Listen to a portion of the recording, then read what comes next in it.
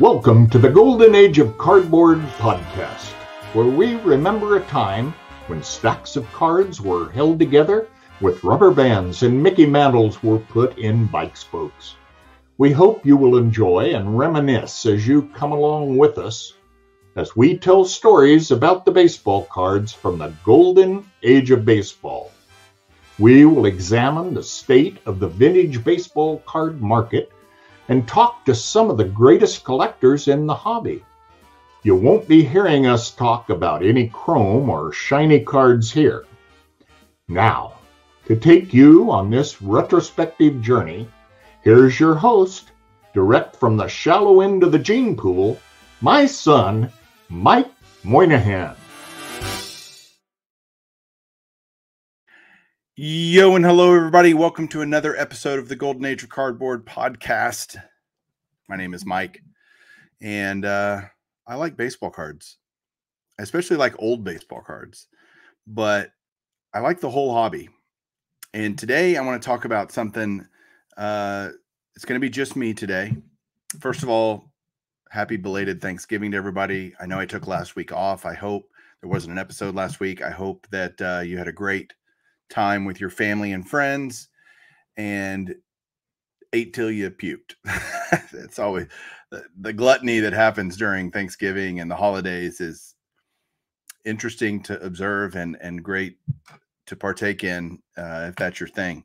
But today's episode is going to be kind of retrospective for me, introspective maybe is a better word, for me to just talk about a little bit about my journey. And the reason I want to do that is a lot of times for you guys listening on podcast, you may not know on YouTube, the community does a great job supporting each other. And so when a certain channel reaches a milestone of subscribers or views or whatever, they typically will run some kind of contest. And that contest usually involves a challenge of some kind to tell about your favorite card or talk about your favorite set or, you know, pick your thing. There's all kinds of different ones that happen here on YouTube. And it's great because you get to hear so many different perspectives. You get to hear your friends talk about things. And this recent one this is kind of a participation in it, but really it's just more of it was a idea spur in my brain to talk about this because I have told throughout the 2+ years that I've been doing this podcast, my story in bits and pieces along the way. My dad's been on the show. I've talked about players that I love and why I collect what I collect, but I haven't really brought it all home and told it in one fell swoop. And I think my story might echo a lot of people's stories out there. My collecting journey might look very similar to some of yours. It might be different. Nobody does the exact same hobby. We all hobby a little bit differently. We all buy different things and like different things for various reasons. I have my things that I like. But what I have seen and observed through the hundreds and hundreds of collectors that I know, the stories that I've heard, is there's kind of an evolution of a collector. We evolve as collectors from doing one thing to doing another. It's certainly in no means an exclusive statement. It doesn't include everyone. I know older people, older gentlemen, older ladies that love collecting new stuff. And I know young people that love collecting vintage. So it's certainly not, universal that people follow this pattern, but there is a pattern that I'm going to share with my story that you might be able to resonate with part or all of it. And it starts for me as a 8-year-old kid in 1981 when I started opening packs. And I remember opening Donruss and Fleer in particular. That was the first year of those products. Fleer and Donruss came out to challenge Topps and on their kind of monopoly in the sports card world, the baseball card world in particular. And I just remember that year because I would lay cards out on my floor and stack them up and put them in shoe boxes and rubber band them and all the things you would never do with cards today. I did out of being naive or ignorant or whatever, You just didn't think about all this stuff. You just wanted the cards.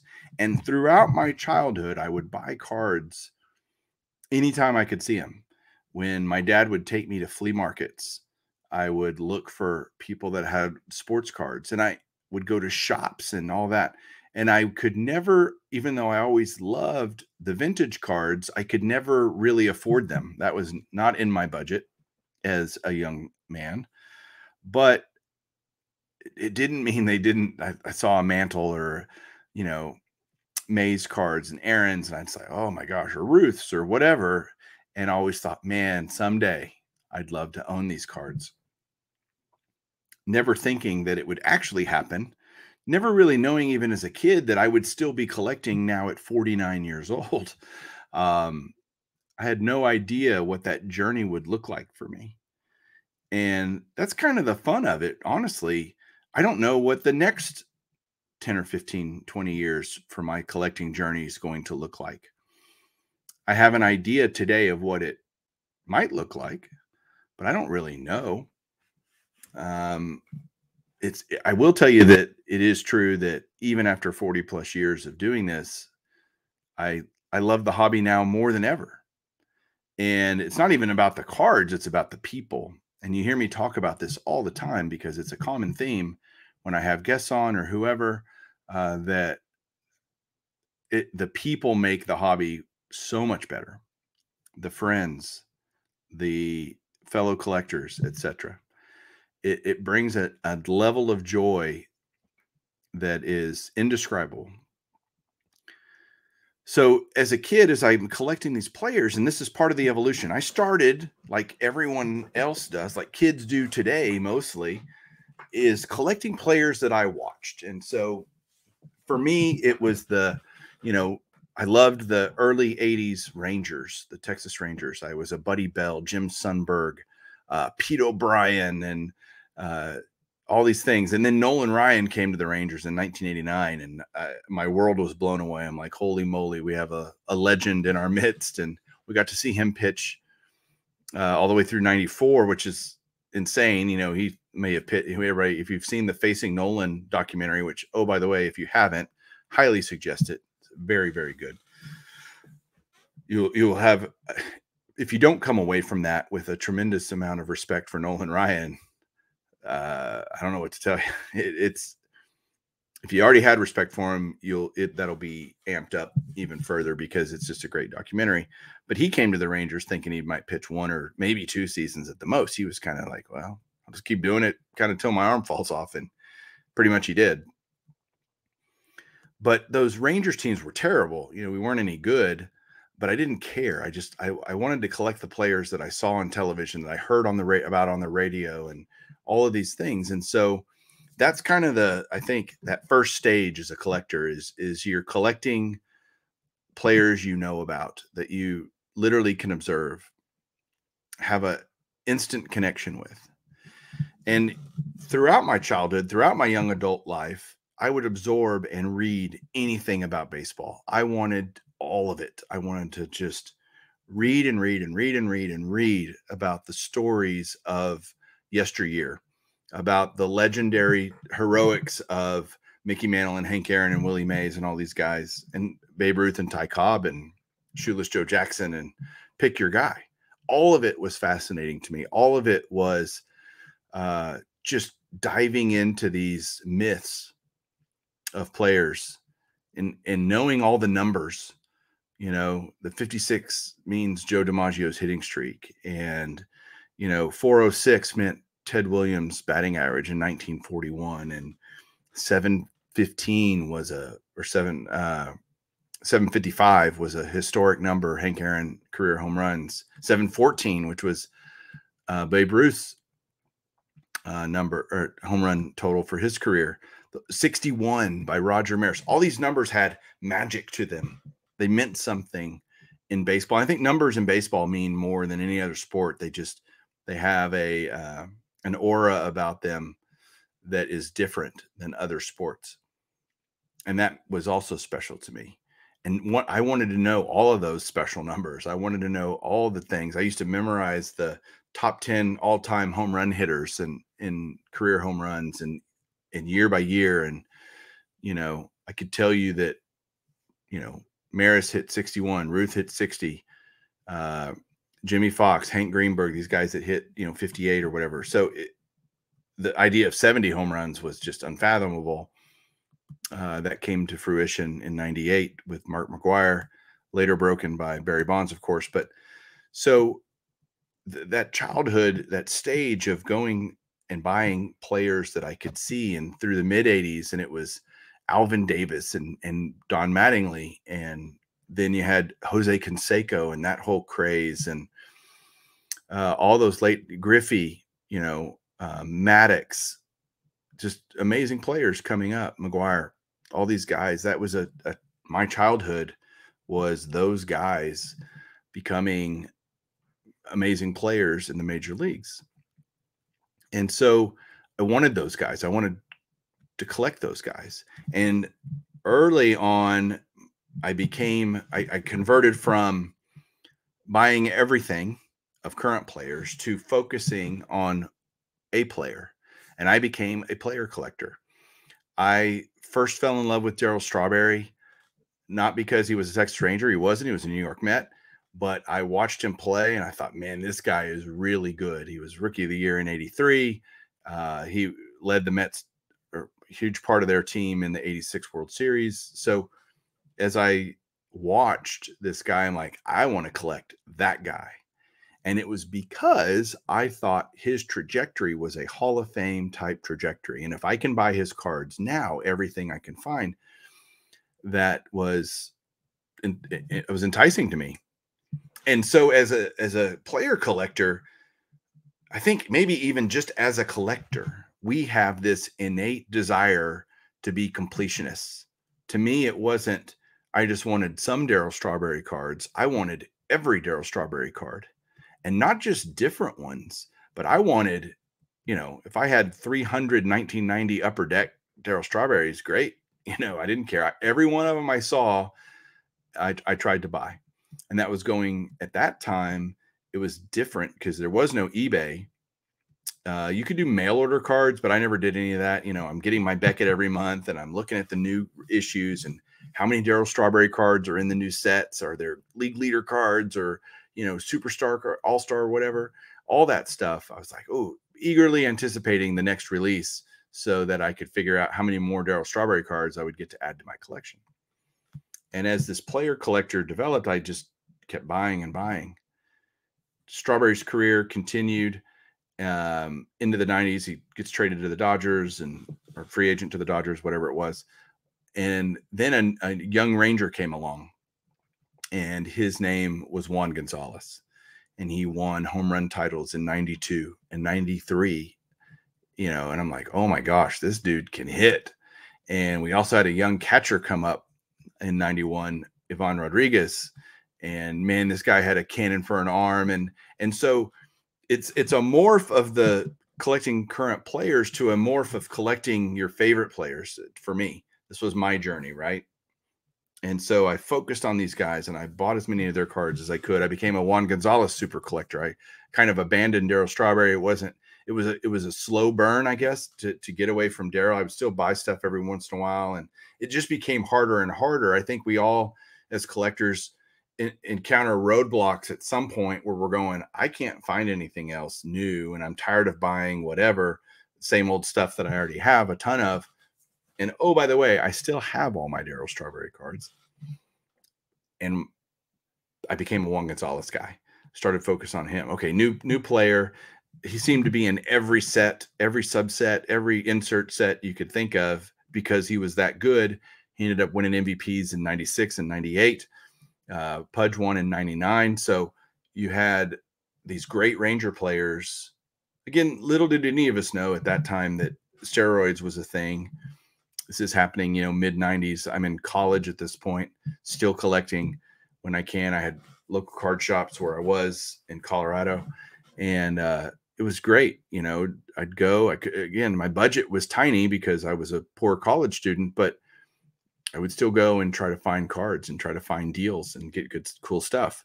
Still always in the back of my mind, the idea of vintage and wanting to collect the greats of the game was there. It was percolating. But the reality was I still couldn't afford it. I was still at a stage of life where, which is part of the evolution of a collector, you're forced into certain things, I think, because of just your circumstances. And so I was, as much as I wanted to own all that other old stuff, I couldn't. And so I was forced just by happenstance to have to buy current players. And so I did. And I was a Juan Gonzalez super collector. I had, at one point, we literally had a website. There were a few of us that created this website with a Juan Gonzalez checklist, and it was amazing. And so I met some other Juan Gonzalez guys, and I'm like, oh my gosh, I thought I had a lot of cards, and these guys had other stuff, and we would trade with each other and help each other out. And this was, again, pre-YouTube, pre all of this stuff. And I was 4,000, 4,200, 4,300 different Juan Gonzalez cards at one point, which is, again, this is fledgling eBay. So eBay is, I joined eBay in 1998, and actually my username even to this day on eBay is Gonzalez Nut. So I was a Juan Gonzalez nut, and so I'm Gonzalez Nut. That's why that moniker sticks with me, because I never forgot how huge of a Juan Gonzalez collector I was. Then I had an opportunity, another Juan Gonzalez super collector offered, to buy me out, basically to buy all of them. And he offered me a number that I could not pass on, because I had, 30 or 40 one-of-ones and all kinds of cool stuff, full printing plate sets, and, all 4 colors of printing plate sets, you name it. And back then that was a lot harder to do than it is today. And so I sold all of my Juan Gonzalez cards to one guy. And then I started focusing on Pudge. And Pudge was my guy, really mid 2000s, like, early 2000s through the mid 2000s, I would buy Pudge cards. And that was a time when my collecting was also diminished by circumstance, because I was freshly out of college. I was relatively new in my career. I was newly married, young kids. There was no, discretionary funds. Those didn't exist really. And so it was the occasional buy, the occasional box that my mom would buy me at Christmas, or, a gift card on eBay or things like that, when I could pick cards up. So I would pick stuff up, but it was, again, relatively muted. Someday I need to show my Pudge collection, because I still have it. And it's pretty impressive, actually. I think I have 100 and something Pudge autographs, and now he's a Hall of Famer, which is great, which will lead me to my point of this. I know I'm really rambling here, but you're getting the whole deal today. At that point, I love the All-Star Game. It's one of my favorite summer events, the Midsummer Classic, and I love the Home Run Derby. And so I was watching the Home Run Derby in 2008 at Yankee Stadium.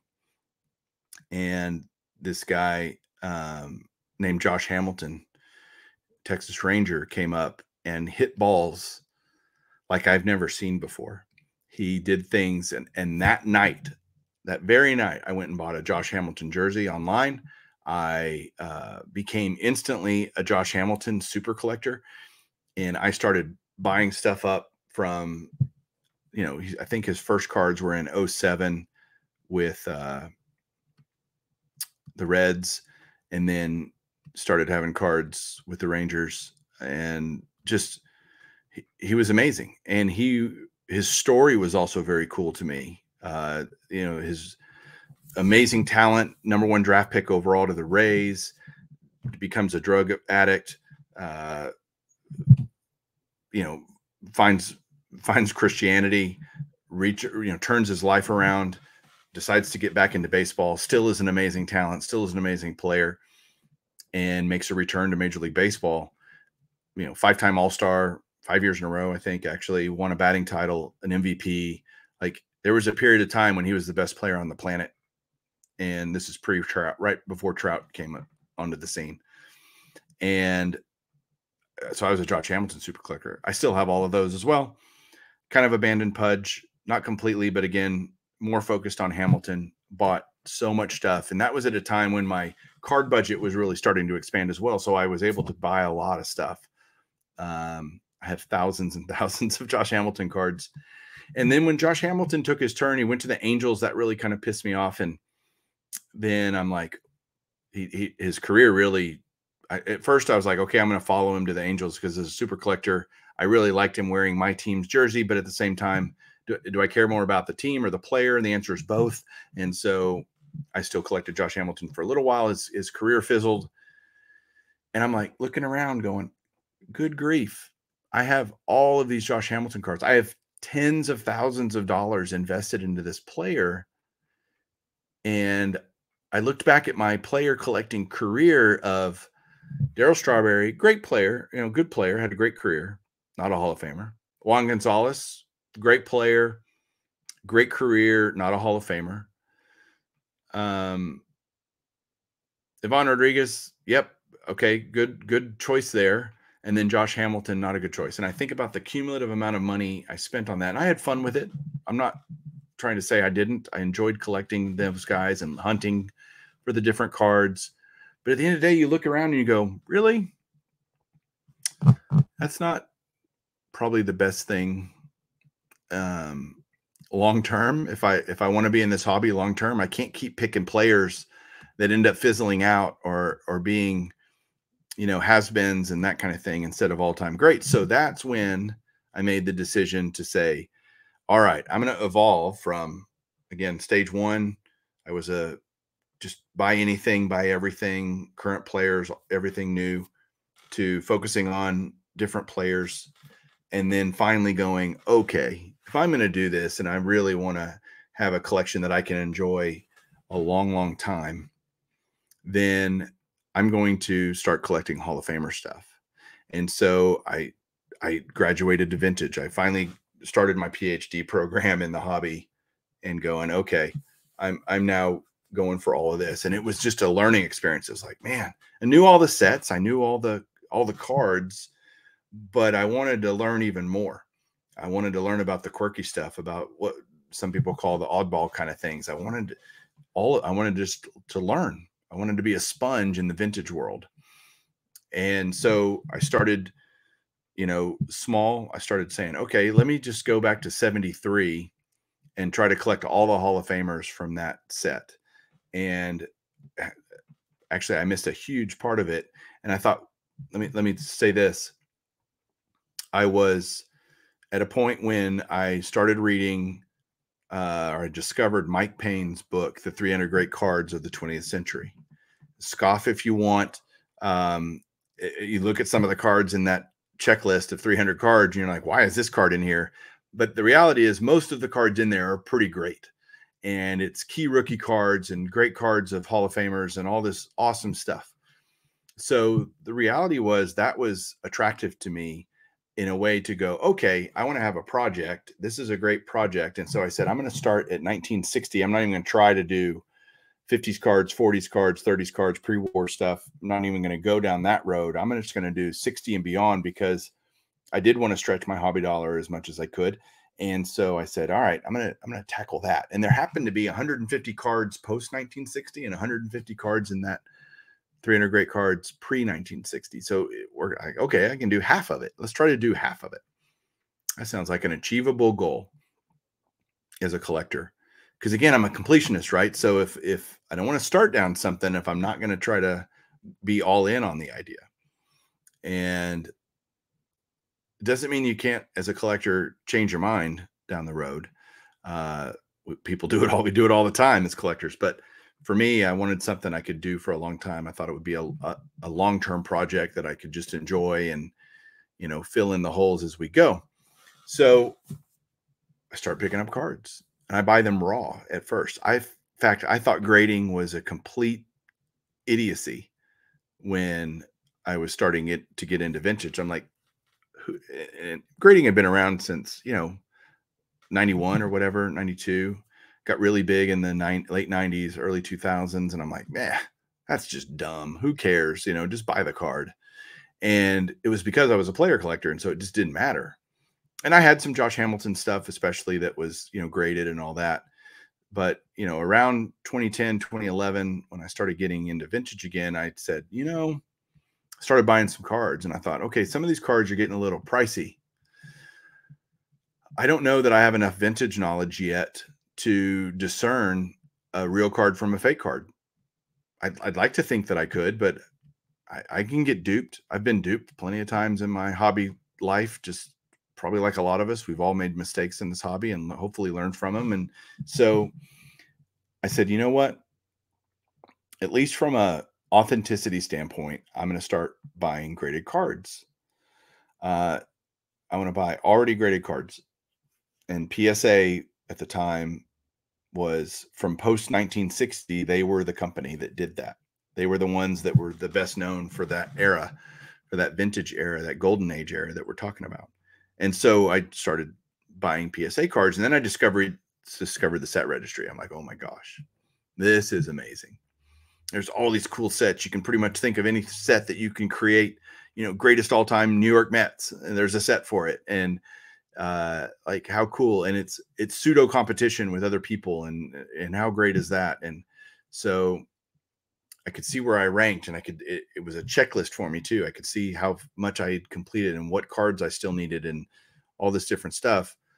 I did have my own spreadsheet as well, but it was just it was kind of a backup, like a redundant system, so to speak, for my collection. And so as I go down that road, it was just like, whoa. And then I discovered, then I started doing, I was like, what if I did all the Hall of Famers from one set? Let's do 73. That's my birth year. That'd be fun. That'd be great. Lots of great players in 73. So you still had Mays and Aaron's card. You have Clemente's last card, tons of great cards in 73. So I start buying up 73 Topps Hall of Famers, and I get that done. I'm like, well, what's the next one I can do? And I did 1960, and I started working on 1960. And what's great is when you look at those sets in my collection, especially the 60 Topps set, I have a lot of, I'll call them higher grades, 6s, 7s, even some 8s in that set, because back then, again, we're talking, 7, 8 years ago, when I really started getting into that stuff, then cards were much cheaper than they are today, especially in the higher grades. And especially kind of the, who wants an 8th year Fergie Jenkins card? It's cheap. That's changed quite a bit. So I started doing these select years, and then I said, okay, what's a project I got done with them. And I'm like, okay, now what? Which is how we do, right? As collectors, it's like, what's next? And I said, why don't I do the whole decade, and not just one decade? Let's do the 70s, 80s, or 60s, 70s, and the 80s, and do all the Hall of Famers. Why not? Let's do that. That sounds like a good idea. And so I started buying up those kind of cards, all the while still working on the 300 great cards. And I realized how much overlap there was between different sets and different registries, and that was appealing to me. And I said, well, why not get all the Hall of Fame rookie cards? Well, that would be encompassed in, post-war Hall of Fame rookie set registry. That would be encompassed in most of these decades. But the 50s, there's a lot of great 50s rookies, and even some late 40s stuff. So maybe I just do the 50s too. And it became the 4-decade set, to try to collect every Hall of Famer on a Topps and Bowman card within each of those decades every year.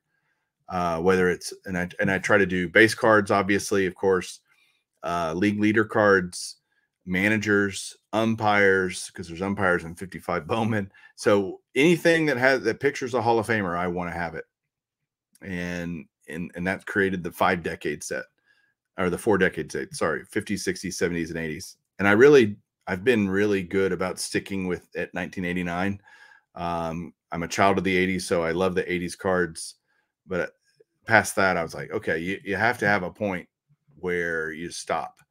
And as a point of example, the 4-decade set, I'm going to pull it up here on my master gigantic spreadsheet with 300 tabs. You hear me click to get to the tab that I need that has that 4-decade set on it.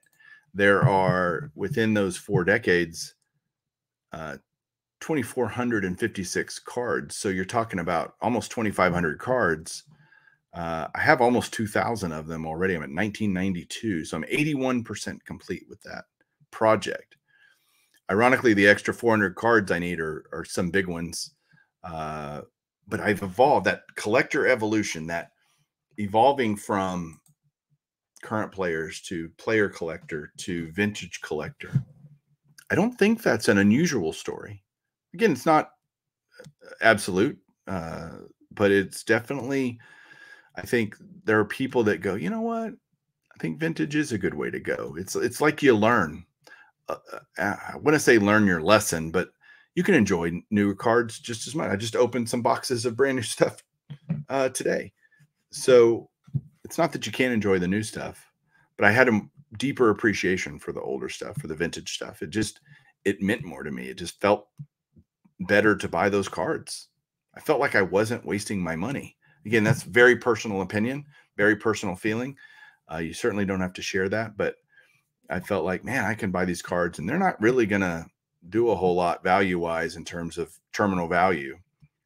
They might go down a little bit, but people will want these cards for a really long time. They're not going to want Josh Hamiltons and Darryl Strawberries in the same way that you want Hank Aaron and Mickey Mantles. It's just true in the hobby. That's just a reality. And so that was just that evolution that I experienced during my hobby journey.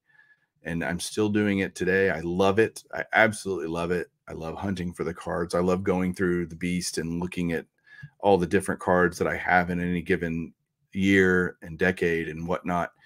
I get a great sense of satisfaction from my collection in that manner.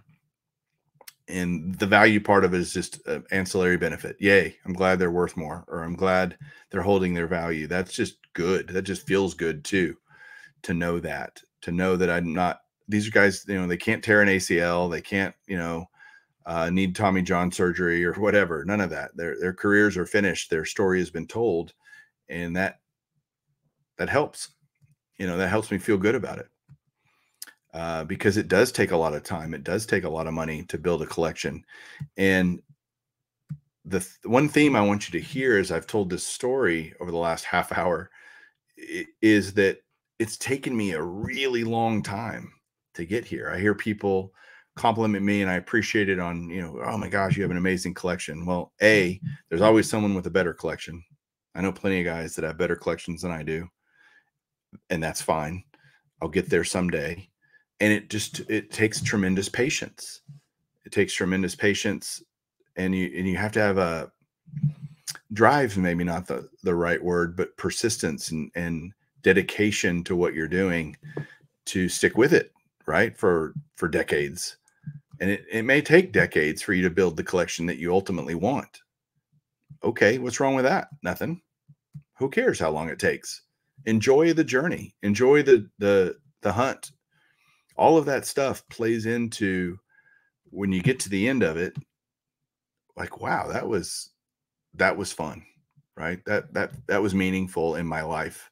Cards and this hobby and you guys are a meaningful part of my life. It's hard to separate. I get, it's almost like people just Mike baseball collector Mike, that's kind of just what I'm known as.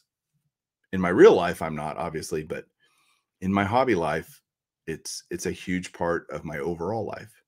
And I have great support from my wife and my kids. Tolerate it is probably a right word. But it's brought me so much joy. My journey is not unique, but it is my journey. Your journey is awesome too. Whatever that is that you're on, enjoy it, share it with other people. Share it with the community, share it with somebody, because that just adds it. Like I said earlier, a great layer of awesomeness to this hobby. So that is my journey. The original question was, why do you collect what you collect? And the why, the biggest why for me, why do I collect the way I collect is, I love the history of the game. I love learning about new things and collecting greats and all that kind of stuff. I've started my annual once a year watching the baseball documentary by Ken Burns. I do that during the off season, usually starting in December, because I typically take some time off and I'll have time where it's dead time, so to speak, when Julie's not around and we're not doing family stuff, and I can just stick on an episode and watch it. And ultimately through the off season, I'll end up watching the entire series again for probably the 10th, 12th time. I don't know. Never get tired of it. Always learn something from it. And so and whenever I watch it, every time I watch it, I go, oh, I want to go get a card of that guy, because that is awesome. Great story, great connection. You know, that's what vintage means to me. That's why I collect vintage now. That's why I do it. So that was a long ramble from me. If you're still here, I appreciate it. We're going to have a more regular episode next week. A good friend of mine's coming on named Chris, and we will talk more vintage and talk more practical stuff. And hopefully you guys enjoyed this. You know, let me know what you think down below. Comment, please. If you're listening on podcast, you can send me a direct message. My podcast username is Baseball Collector Mike. Would love to hear from you. Would love to get feedback all the time. I appreciate it. All the well wishes that people send. It's great, and encouragement. It really means a lot to me. So thank you guys for watching. Thank you for listening. We'll catch you next week for another episode. Keep collecting.